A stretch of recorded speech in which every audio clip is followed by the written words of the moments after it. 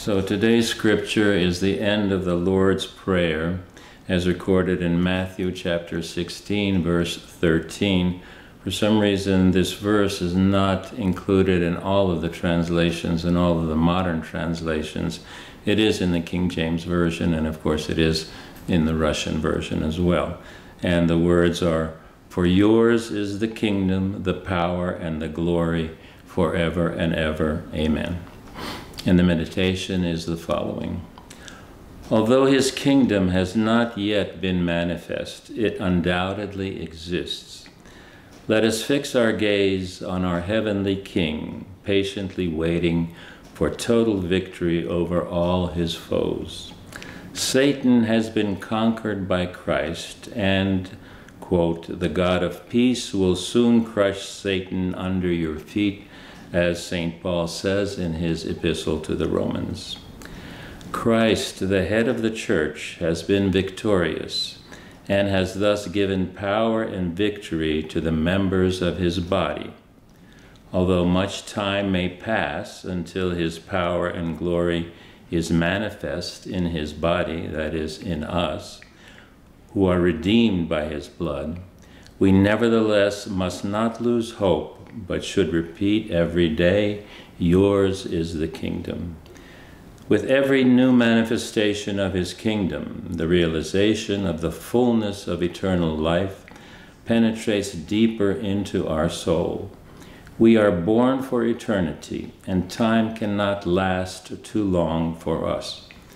Renewed souls in their striving for eternity enter more and more into new mysteries revealed to them. They are not afraid of Satan's threats.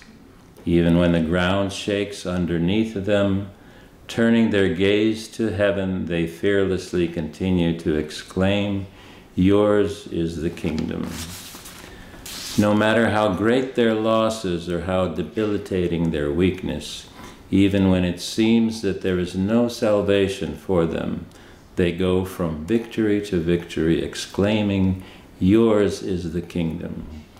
When it is the most difficult for them, when the enemy besieges them with renewed force, they enter even more deeply into life, which is hidden with Christ in God, as St. Paul says in his letter to the Colossians, and overcome everything through him who loved us, as St. Paul also says in his epistle to the Romans. Let us note the marvelous consistency of these words, and let each of us apply them to ourselves, to our hearts and lives. Can I say to God in my heart, by nature rebellious and willful, "Yours is the kingdom"? Has your heart submitted completely to him? Is he the Lord and steward of everything there? If this is so, then his power will also be manifest there.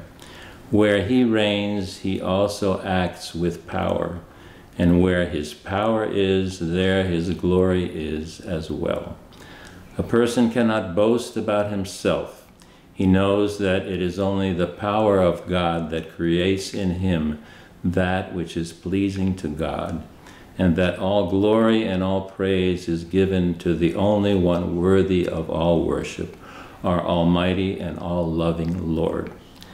Let us say amen to this, and let our heart be a dwelling place for his kingdom and power, and let it bring him glory, honor, and worship.